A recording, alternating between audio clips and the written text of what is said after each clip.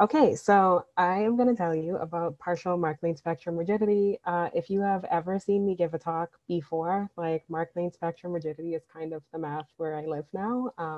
So I hope you still get something out of this, but I will explain what all of these words mean as we go along. Um, so I'm going to get started and tell you what my big question is. And my big question here for this topology conference is a dynamics question.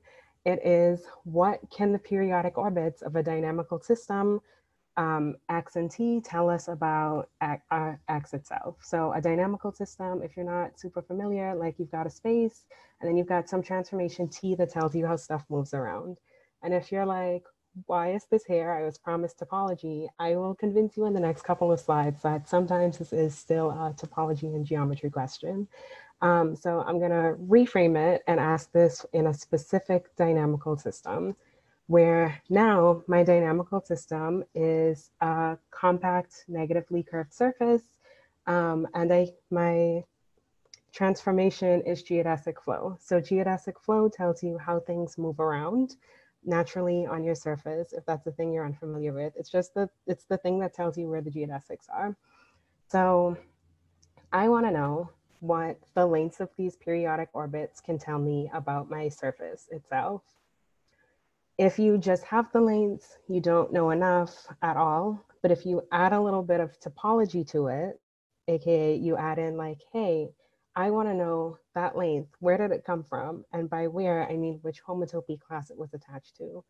That's enough to tell you exactly what metric you must be looking at in certain cases. So I'll get to what those cases are, but this is what we're going to be talking about. So that like dynamics question suddenly becomes a geometry question here. So homotopy classes, they must be important if adding like that little bit of locational data is enough. So let's talk about them for a minute or two. So if you want to know what's special about them, here I'm going to tell you like why that negatively curved surface part of the qualification is important. So in particular, when you have a compact surface with a negatively curved metric, and if you're like, what does this mean at all? This will mean we are looking at, oh, I meant to draw something, not put an arrow. This will mean we're looking at surfaces of genus 2 or greater generally, and we won't have any like weird spherical bubbles or something popping up on them. So when we're in this kind of setting, every free homotopy class has exactly one closed geodesic in it. So if you wanted to pay attention to some class gamma, right, and I'm going to put it in the set of all of the homotopy classes, let's say this is one of the curves in that class, like we know all of these curves in here are things that you can homotope. I mean, even something that's not great, right? But in this class, there's going to be like one king curve that's going to be special. And this gamma G that I'm highlighting, this is the only geodesic. It's also the shortest closed curve. So this like asking about the lengths of the closed geodesics and which homotopy class they're in, it's kind of powerful information because there's only one closed geodesic per homotopy class in this setting. And a quick couple of non-examples, if you're like, oh, this makes sense here, just as a reminder, like once we escape negative curvature, this is no longer guaranteed at all. Like, let's just think about a torus and assume for my drawing abilities that I've drawn this super evenly and great. You could have a bunch of geodesics in the same class that have the same length, right? So like this is no good for us here. But I promised non-negative curvature. If you draw a surface of genus 2, but it's got like a cylinder connecting it, so you've got this like flat behavior, excuse my handwriting. You've got this flat behavior here, then what you'll end up with is maybe this strip that's behaving really flatly here. So just like a cylinder in real life, you can have a bunch of geodesics wrapping around, they're all the same length, they're in the same class. So we lose this like specialness of closed geodesics. So this negative curvature thing I'm talking about is actually really important to make the homotopy classes be important for what I want to talk about. Um, so just to reiterate what I was saying before, like what's special about these homotopy classes, every time you go in, everyone is going to have a unique closed geodesic. So a point I feel like I should make here is I think of these two things I have drawn here as the same surface, but I've put different metrics on them. So I know the topology of what I'm looking at. It's S, it's a surface of genus 2, but the metric tells me things about like the exact shape, for lack of a better term. I know some people will like talk about these as different surfaces, and I didn't want anyone to be confused about that. I also want to point out that I'm talking about negatively curved metrics here, and I don't just mean constant negative curvature. Like we can have variable curvature here, which is what makes this like even more interesting to me. So as we go on, and I'll remind you, like whenever I put in, whenever I have like a curve gamma and I put a little metric on it, it's that special one. It's that special shortest one that's the closed geodesic. Um, so that dynamical question I asked earlier is now a geodesic question. So just to like keep us in the frame of mind of where I was going with that, like these two collections of information I'm talking about, like they are exactly the same. When we've got a compact surface with negatively curved metric, asking for the lengths of each periodic orbit of geodesic flow and the homotopy class for each orbit, that's the same as saying, hey, I want the length of the closed geodesic in each homotopy class. And when I've got my geometry hat on, like the second one looks way more appealing to me. Um, even though these are actually exactly the same collections of information. So I should ask if there are any questions before I go on.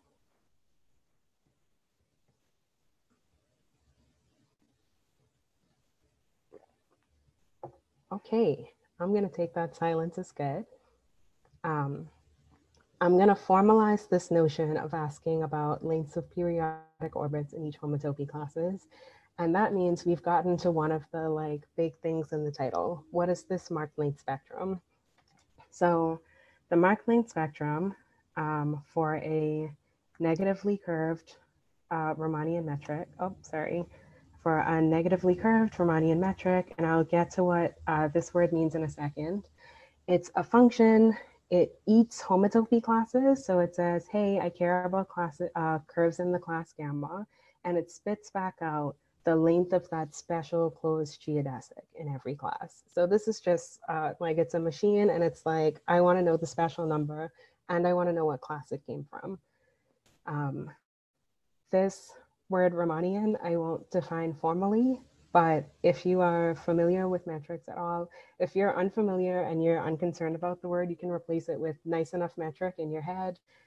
If you really care about this sort of thing, Riemannian means your metric has an inner product that varies smoothly, which really means like your angles are varying smoothly and there aren't any like weird surprises that happen with the geometry. That's what I think about this. This is the fail safe to make sure no wild things are happening. Um, so this is the marked length spectrum. It encodes this like homotopy lengths of homotopy classes notion. But I often will actually think about this as like the marked length spectrum of the whole surface in the metric. And it's this thing I have written down here, which says, I want all of the lengths, but I want them to remember which homotopy class they came from.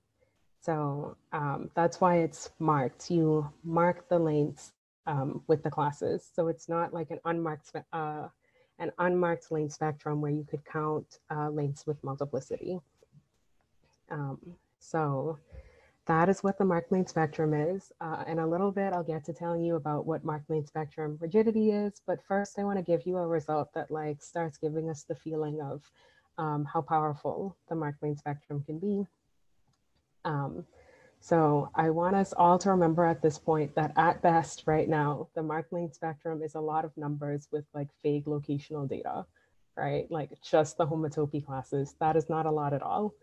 Um, so this next result by Krok and Derbakov back in 2004, this is saying if you've got two negatively curved Riemannian metrics, so this is the setting we've been in the whole time on a compact surface S. So just for those of us who are still unfamiliar with the language, right? We've got two surfaces of genus 2. I should close it up so we don't think anything weird's happening. So let's put the first metric here, and let's put the second metric here. Oh man, my pen's acting weird. I'm sorry. Okay. If for every homotopy class in your first metric, you go in and check the length, and it's shorter than the length of the corresponding curve in your second metric. I'm saying corresponding curve. I should say corresponding geodesic. Then the area under your first metric has to be less than the area under your second metric. This is weird information to hold in your hands, but really in every homotopy class, you throw down a rubber band, right? And you let it naturally fall to the tightest spot. Every rubber band in your first metric is going to be smaller than the one in your second metric. That's sort of how I think about it. So in a weird way, I'd be like, okay, it's cool. You're sort of like strapping the first one in tighter. That should mean it's taking up less space. But like, this is sort of a big deal, right? Like it's saying this vague locational data is enough to give you this like actual area comparison. Like this is where it goes from vague to very real. And I promise that this is a marked length spectrum area result. It's hiding right here. This is a comparison between the lengths in every homotopy class. So this is the same as me saying this underlined part. If I had said the marked length spectrum under G1 is less than or equal to the marked length spectrum under G2, just enough space. So this is a marked length spectrum result. Sorry, this slide got a little crowded. I'm gonna pause again right here and see if anyone has any questions about this in particular. Hi, I have a question, which is sort of uh, for the previous slide. In some sense, a closed geodesic can intersect itself. Yes, it can. Okay, cool. Okay, great. I'm actually going to bring that up a little bit later about geodesics that don't intersect themselves. So great timing. Are there any other questions?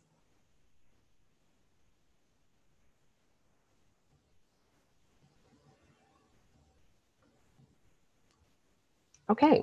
All right. This is our very first marked length spectrum result for this talk. I'm going to give you a second one that looks almost the same, except this one's got my name on it. So this is the same setup as before. We've got two negatively curved Riemannian metrics on a compact surface. And now I'm saying there's some subset of the homotopy classes. And maybe I did not formally define the C before, and I'm sorry. This C is just the collection of all the homotopy classes. So there's some set, I'm saying it's got sub-exponential growth rate by length. I haven't explained what that is yet, but I will. So now we go in, we make this length comparison, but we only check it on the classes that are not in the set B. Well, that's cool. We don't know what's happening on the set B, but everything else is still enough to let us make the area comparison. I think about the set B, it's literally named B because B for bad, maybe the length characteristics don't match up quite well. Like maybe the inequality is flipped. I don't know what's happening, but it's fine. That set can't stop our shine, right? Like apparently the sub-exponential growth rate by length is the right kind of idea to say, hey, it's cool, the rest of the mark length spectrum can do the heavy pulling. So I am going to explain on the next slide what sub-exponential growth rate means later in the talk. Hopefully I'll get to telling you like why that's the right sort of idea here. But I do want to point out here is the first time I'm using this like partial Marx length spectrum idea. And the partial is we're looking at the Marx length spectrum, but not for all of the homotopy classes. So we're looking at it on we're throwing out some set, which here is B. And at no point in time will B be anything other than a set we're concerned is bad. So let's talk about sub-exponential growth. Why is it here? What does it mean? So you've got a subset. I said it has sub-exponential growth rate. The thing to pay attention to here is what I'm really saying is this set B of T, B sub T, where that's all of the homotopy classes in our set, where that special geodesic has length less than T. The growth of that set in T being sub-exponential is what I mean when I say B has a sub-exponential growth rate. And so that means that this limit I have here, like that this is equal to 0. And really what this means is that B does not have any like long-term exponential behavior, you know, with all the terrible stuff that's going on outside. I see a raised hand. Is that, you can ask a question out loud if you'd like. Yeah, hi. Yeah. Yeah, I just wanted to ask, so does this depend on the metric, or is this notion independent of the metric you use? So when it's 0 and we're in negative curvature, being 0 is independent of the metric. But once you get over into like positive exponential growth, that depends on the metric. Well, thanks. No problem. Yeah, so that was a great question. Yeah, in general, that's what I said, like by length, because the length does depend on the metric, but luckily 0 is a real sweet spot. So it's not a real worry here. Okay, so what it means, the growth of the set doesn't have long-term exponential behavior. That's cool. Are there any interesting sets, right? Like, did I say anything interesting on the last slide that people might care about? Well, if a set's finite, that is going to have sub-exponential growth because it literally stops growing, right? It can't have long-term exponential behavior. Someone asked about geodesics being able to intersect. When you're in negative curvature, the way the dynamics work is it's like really difficult for things not to intersect on a surface. Like it's really, really hard. So if you look at the set of homotopy classes where the representative is simple, meaning it doesn't intersect itself, it's an infinite set, but it grows really slowly. So it matches this sub-exponential growth rate here. And the same is true if you just pick your favorite number and say, I want to look at all of the classes where the representative has fewer than that number of self-intersections. That also grows really slowly enough to match this. So these are still interesting infinite sets. So adding the sub-exponential growth rate isn't like quite a cop-out when I could have just said finite set. I should also mention exponential growth. So also that other question was super well timed. We say it has our subset grows exponentially if this limit is greater than 0. And this is going to change depending on our metric, but I don't really focus on things with exponential growth in this talk, so this won't really come up. But examples are this curly C, which is literally all of the homotopy classes. Hopefully they would have all grown exponentially quickly, or I'd be claiming you could throw all of them away and still get a Markov spectrum result. And then I have this second bullet that I'm not fully defining, but dense geodesics are really nice because they go everywhere in your space. Like it's really awesome. If you want to see how something behaves, you can follow your dense geodesic and eventually get there. The issue is with the eventually, like dense geodesics are not periodic and they are sort of terrible to study individually, sometimes in certain settings. These epsilon dense geodesics I'm claiming are geodesics that are closed, but come within epsilon of every base point in direction. So like almost dense geodesics. So no matter which epsilon you pick, the set of almost dense geodesics, this grows exponentially quickly. So that's second, also interesting set if people wanted to know. So now I'm actually going to tell you about Mark-Lane spectrum rigidity. Hopefully we're still interested in it at this point. So there's this theorem by Croak and al. in 1990. I maybe could have written this as Croak 1990 and al. 1990 because they proved it independently in the same year. So if you've got two negatively curved Riemannian metrics on your compact surface, so we're still thinking about surfaces of genus 2 or greater, then if your Mark-Lane spectra are equal, so class for class, you go in and you check the geodesic representatives.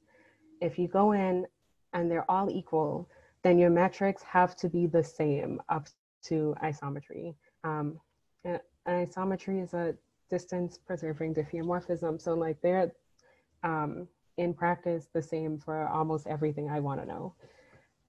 So what's happening here? This side of the arrow, like this implication up, this isn't as interesting because it's like saying, hey, these two things I have look exactly the same. Check the lengths of the geodesics. Are they the same?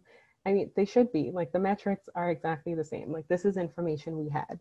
But this arrow here, this is saying, hey, check those lengths in the homotopy classes. I won't tell you where the geodesic is, just check to see if they're the same lengths in both metrics. That's enough to tell you that we have to be exactly the same. And that is wild to me, like that, like how, right? This is Mark-Lane spectrum rigidity, because the Mark-Lane spectrum, which is like an infinite amount of data but doesn't feel like enough, is enough to tell you exactly what metric you must have. And so that's why, that's how the phrase rigidity gets used a lot. Like sort of floppy data is enough to give you all of the information. So that's what's happening here. So this was like a big result. I'm not surprised every time I read the proof, but like the proof, the overall proof strategy is like, wow, how did you think of that at all?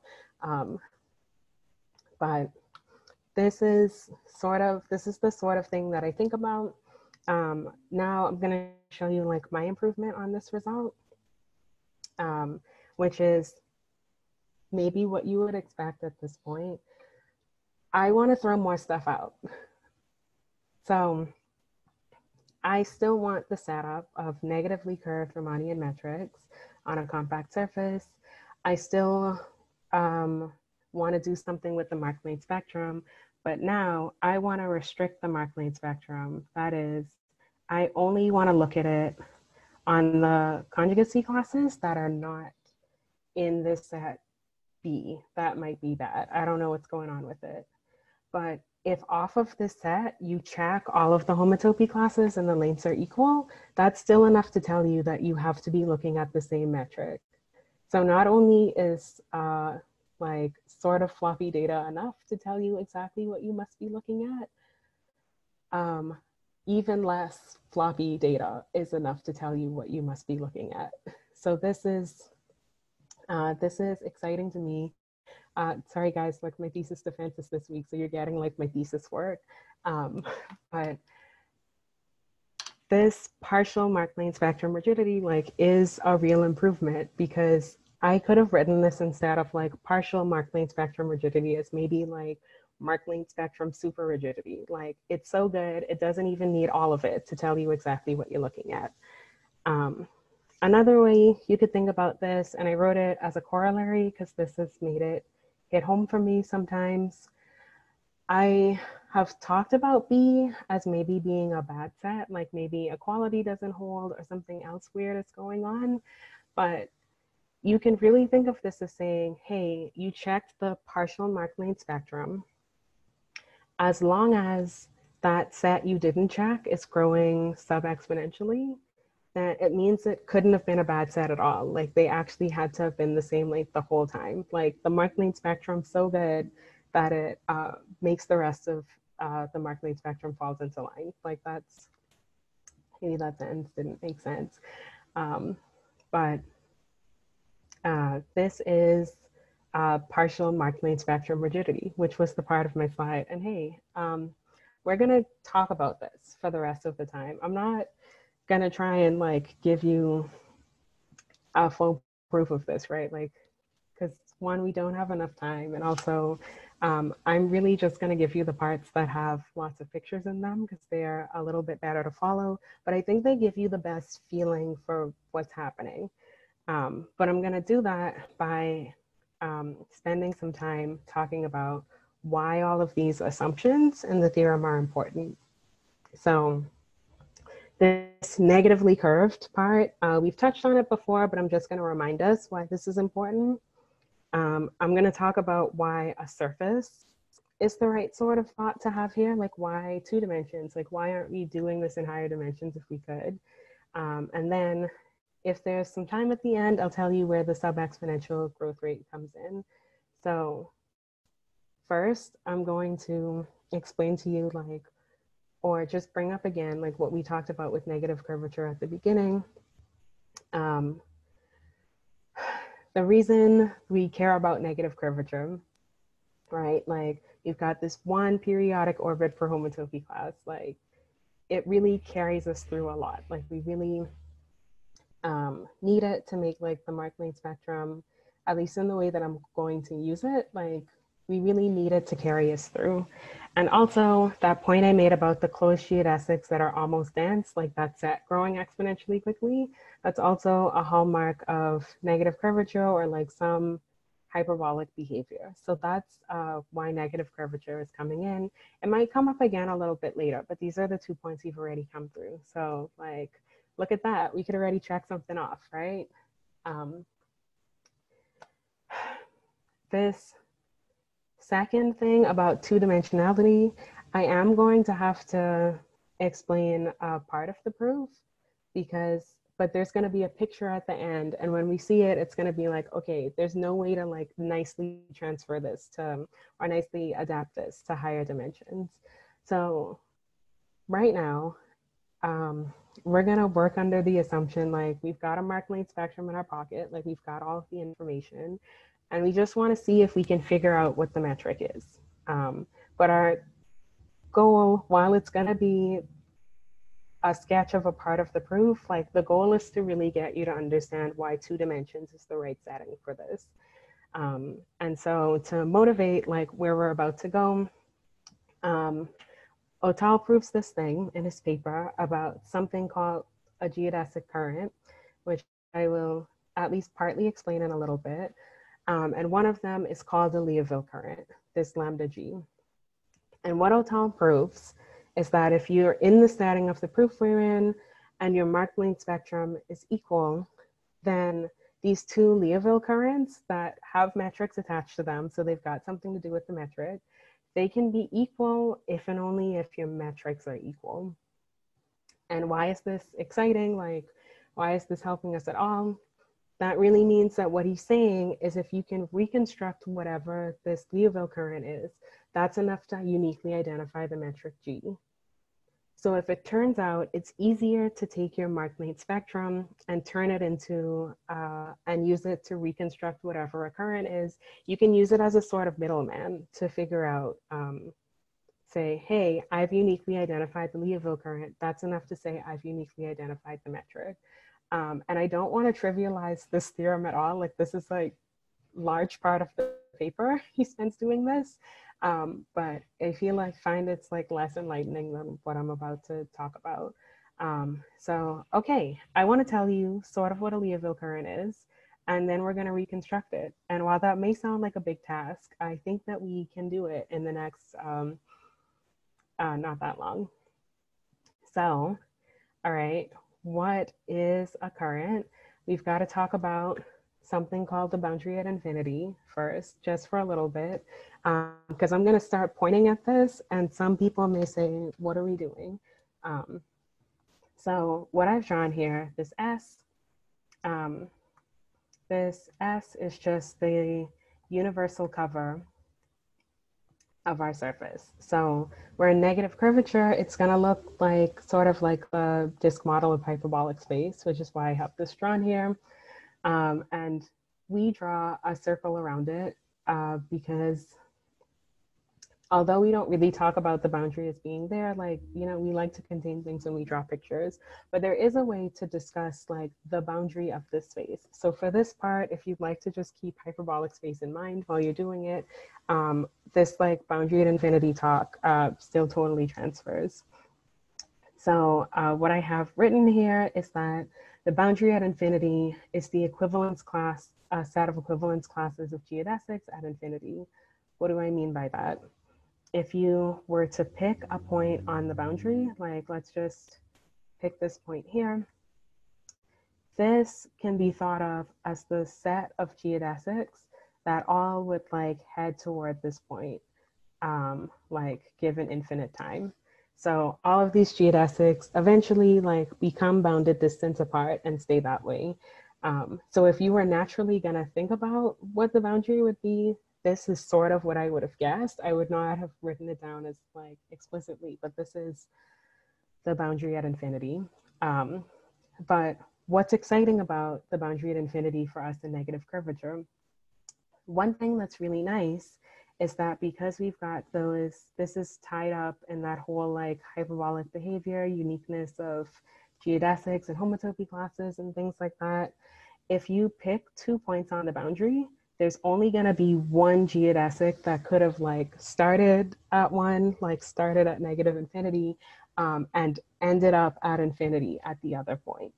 So 2 points on the boundary are enough for us to uniquely identify geodesics, which is like, I mean, it doesn't seem like it would be a problem, except it does become a problem once you're in non-negative curvature. So this is like sort of a bad example I'm maybe gonna draw. So I guess a non-example of that case. If you remember our friend from earlier, our surface of genus 2, but we've given it a little flat behavior. What happens here is that these geodesics in the middle that are all like, these geodesics in the middle that are the same length and that are parallel, all of these, if we were to look at them in the universal cover, which would still sort of look like hyperbolic space, the thing that would happen to us is we'd have lifts of these geodesics, we'd have these 2 points on the boundary, but because they stay bounded distance from each other, like all the time, they ended up being identified by the same 2 points on the boundary. And that's like not great for us. We don't really like that. So I'm gonna get rid of this extra picture in a moment, but like the negative curvature is important for this like unique identification. This is the point I was really trying to make here. We've got this nice thing, it's a boundary, it helps us talk about sets of geodesics. So I have conveniently drawn one here. It's all of the geodesics going from one blue set into the other. And this is one of the topologies we could put on like the space of geodesics if we wanted to talk about it. Is there another point I wanted to make here? I also really like the boundary because you can sort of forget about the interior of this space if you just want to think about geodesics. You can think about all of the geodesics as just being pairs of points on the boundary. Now, I've been on this slide for a while, and I promised you like 2 slides ago that I was going to tell you what geodesic currents were. The reason I talked about the boundary at infinity is because this is sort of where geodesic currents come into play. So geodesic currents, they are locally finite deck transformation invariant measures. So just like all around nice measures on the space of geodesics on the universal cover. What does being a measure on the space of geodesics mean? It means that geodesic currents measure sets like the one I have drawn over here on this picture. So a geodesic current will eat the set and spit a number back out. One of these currents is the Leaville current, which I mentioned a little bit earlier. And the Leaville current has the metric G attached to it because it does super depend on the metric. I have chosen not to explicitly define currents because it would take us not to explicitly define it, but we can talk about it later if anybody has questions. but it was important to know that to reconstruct it, that it is going to be a measure on the space of on sets of geodesics. And while you may think we definitely need the full definition to do this, with a proposition I'll give you in a moment, we actually totally won't. So please be patient with me. So this theorem I have on the bottom here, it's a shortened version of Hotel's theorem earlier, right? So this is saying, again, once we're in the setting we're in, which is the Markling spectra are equal, then this Liouville current is enough to uniquely identify the metric. So if you're wondering where like the partial Markling spectrum part of this went, turns out it still holds with some adjustments to the proofs that he did. The Markling spectrum is, if you have the partial Markling spectra equal, then the Liouville current still determines the metric. So that's the kind of place we're at right now.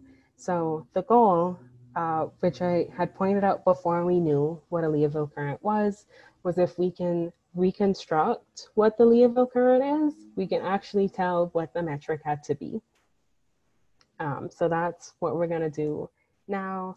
I forgot to think about this picture and I hope people can see it, but I'll point out what that smaller word is in a moment. Okay, so I promised you a proposition that would help us understand how to reconstruct this metric. Well, Bonahone proved in '88, so this is 2 years before that rigidity result came out. If you've got a homotopy class gamma,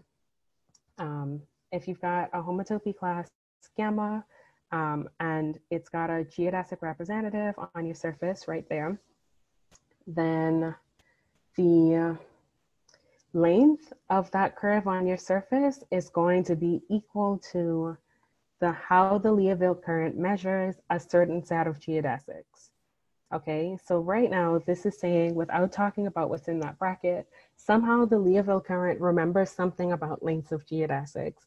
And why this is exciting to us is that this thing that's written here, like this is Markling spectrum info. Like that's totally what that is. Because we're thinking we've got all of these lengths of homotopy classes, right? And this proposition says, okay, we can translate these lengths into something to do with the Liouville current. So what is this saying the Liouville current is measuring? It's saying geodesics intersecting one copy of gamma G. What does that mean? So over in this picture, I've got on the surface that geodesic representative. And then here I've got one lift of it. It doesn't matter which one I chose. And then I've got a highlighted segment of it that's the same as the length of the curve on the surface. And again, it doesn't matter which one I chose, but you can think of this if you want as being like a fundamental domain of the curve on the surface. When our Liouville current measures all of the geodesics that intersect this special segment, it says, oh, cool, I know what that is. It's exactly the length. Like the number it spits out to you is gonna be exactly the length. And it's really good at processing like that as geometric information.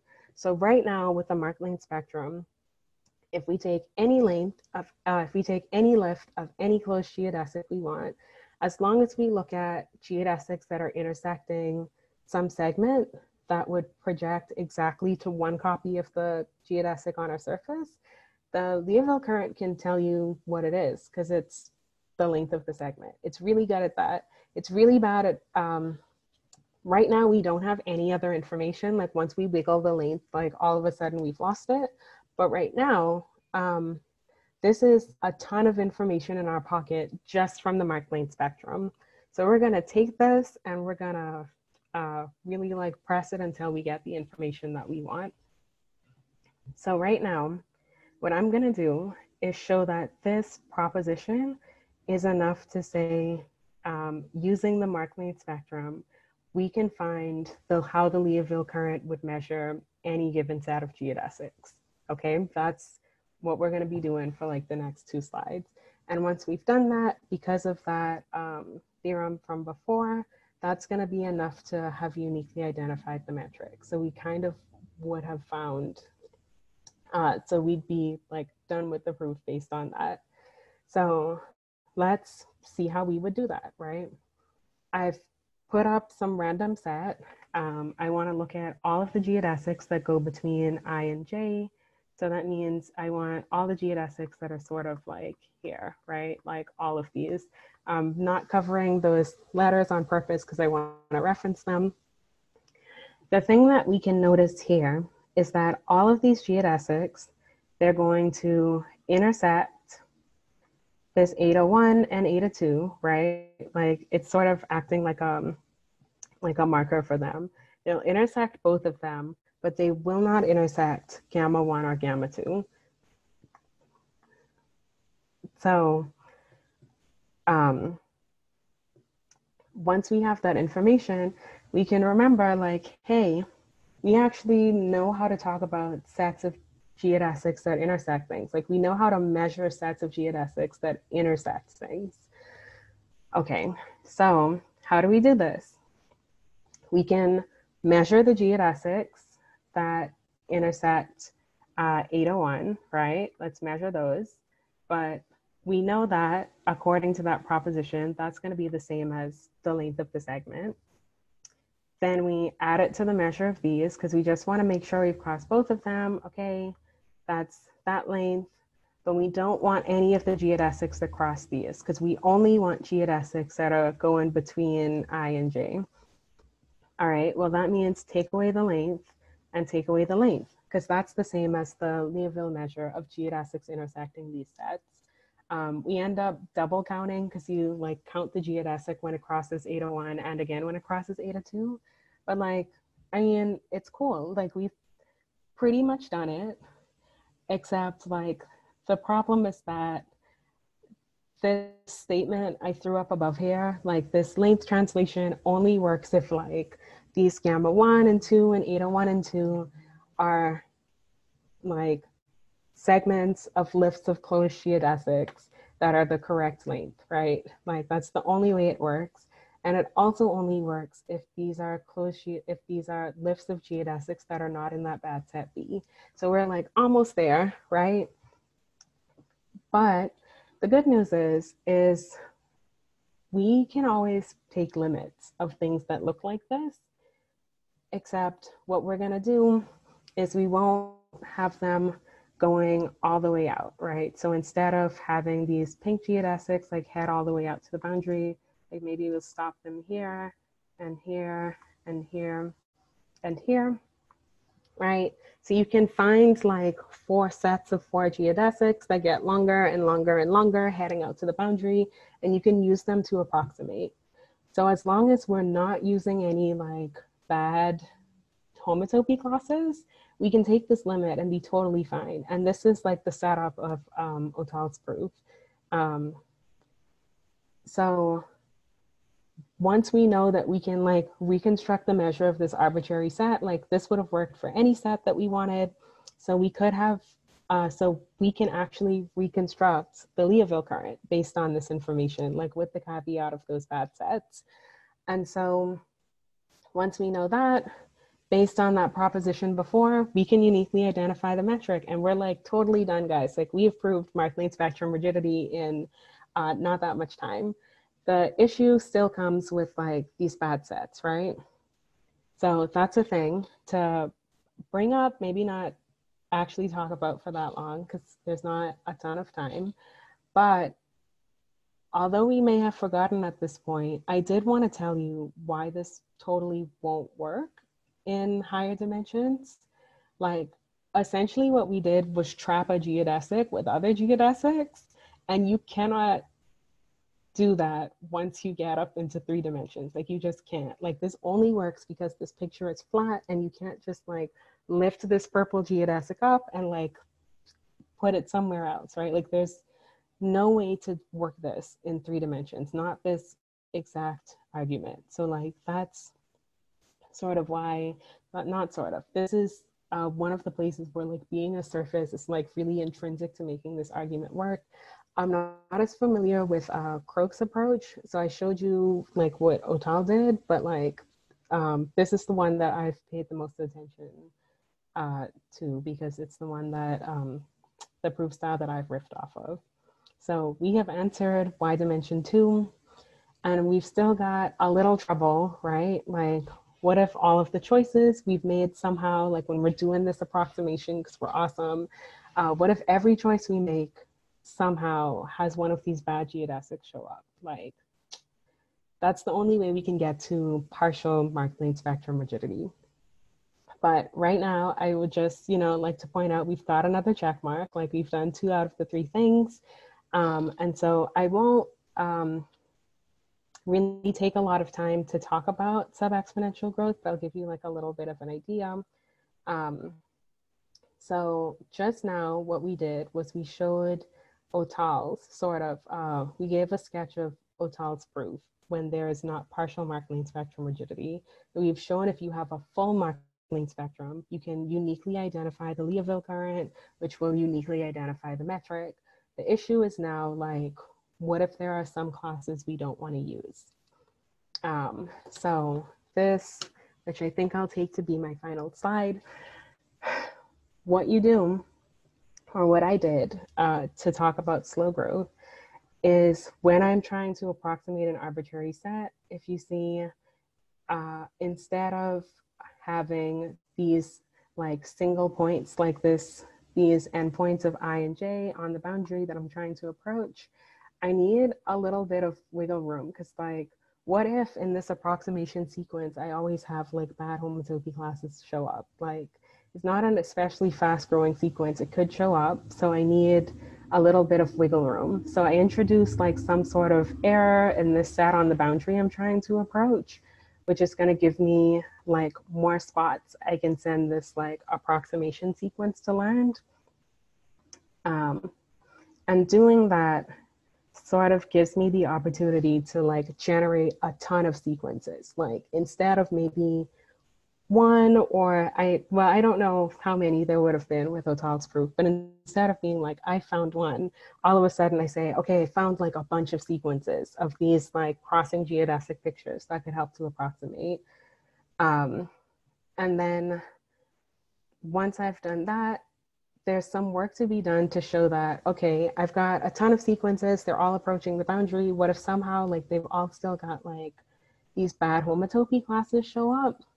So I've also got to do some work to show that there are a lot of unique homotopy classes showing up. So like one bad homotopy class can't keep showing up repeatedly and ruining my life, or at least it's showing up only a much smaller number of times than like it would need to ruin what was happening here.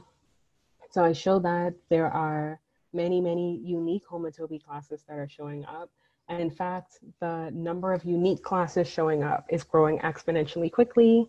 Since our bad set B is not growing as quickly, like they can't stop me from finding good, unique homotopy classes, because the number of good classes is growing so fast that they're outpacing the bad classes. So maybe I've got to start this picture out at like a much greater length, because the growth rate is by length, but it's okay.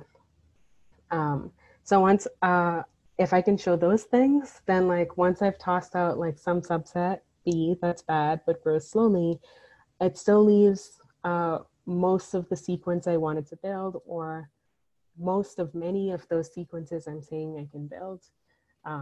But I am actually going to be done here because I would like the rest of this to run on time. So thank you, everyone. All right, thank you, Noelle. Thank you so much. If you guys would like to, you can unmute yourselves and applaud, or you can use the participants pad or participants breakout and try the clap emoji there. So thank you so much, Noelle.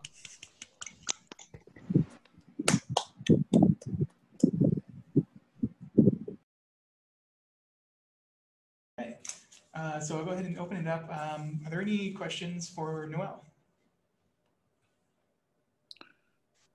So does this depend on the fact if your manifold has a boundary or not?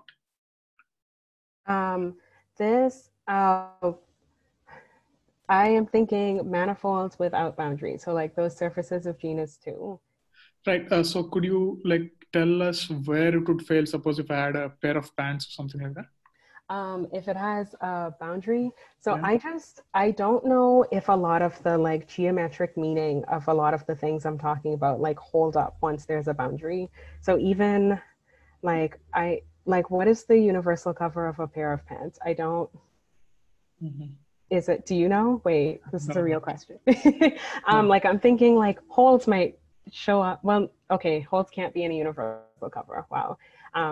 Okay, so I'm just flipping back for a second. So like these like this proposition and these things with geodesic currents depend on like places where geodesics are allowed to go on forever. So I'm thinking if you've got something like a pair of pants where like there's a boundary a geodesic could hit and just like not be able to go forward, there might be a problem, but I would have to think more about that to give you a better answer. Okay, thank you. No problem.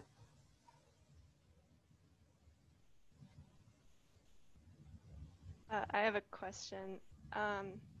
Is there a sense in which there's like the smallest partial length spectrum that you could consider, or like a way to say that this is like the largest bad set that I could remove? No, I mean, that's a great question, and people are thinking about it, right?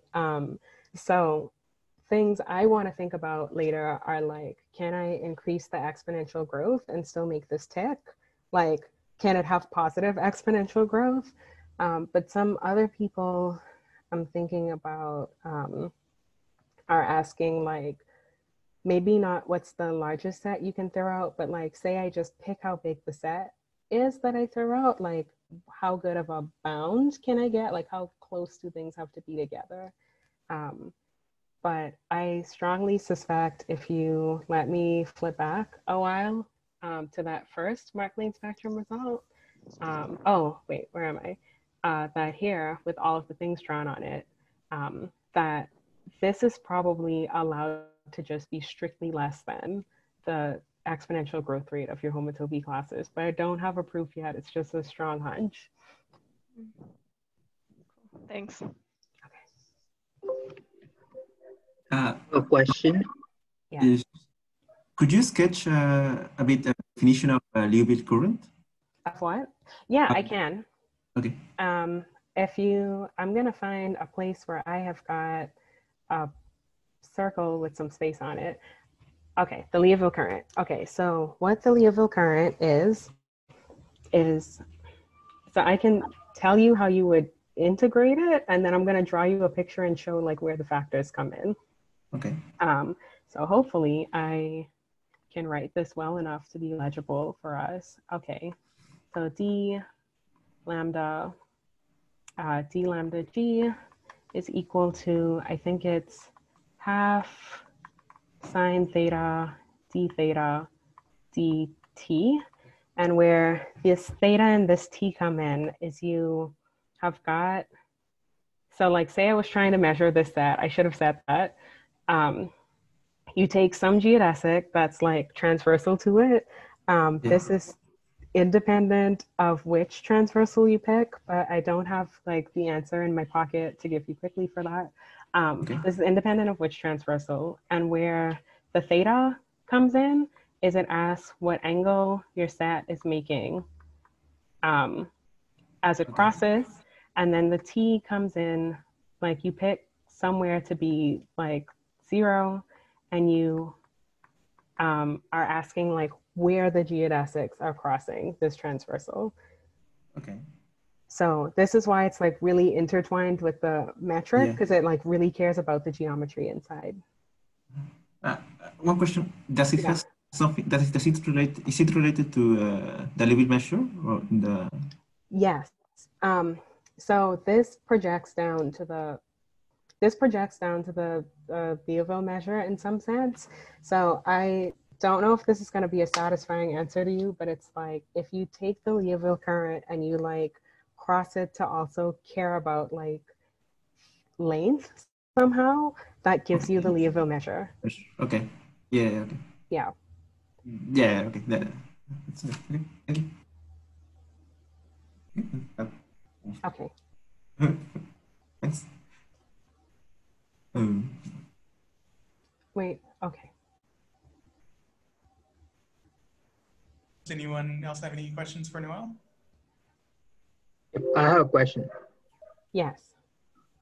So in your so you want to say that if the Mach length spectra are equal, then the metrics are equal. I'm sort of confused about what you exactly said. Are you saying that the metrics are equal on the nose, or is there an isometry, a self diffeomorphism of the surface that takes an a metric to the other one? They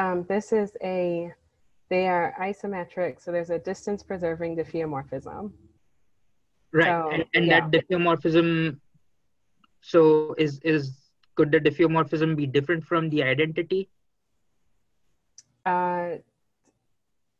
Yes, it can be different, but it preserves like how all of the homotopy classes work. I don't know if this is exactly the correct way to think about it, but like a diffeomorphism that like might somehow just like invert everything would like make a change, but like would preserve the lengths. I could give you probably a better answer in just a little bit. Oh, sorry. Maybe I should say this differently. Do you know if the diffeomorphism would be isotopic to the identity? I think so, yes. Okay. Fine. I think so. Okay. All right, so it's 1 o'clock, so let's go ahead and thank Noelle again for giving such an awesome talk. Thank you so much, Noelle. No problem.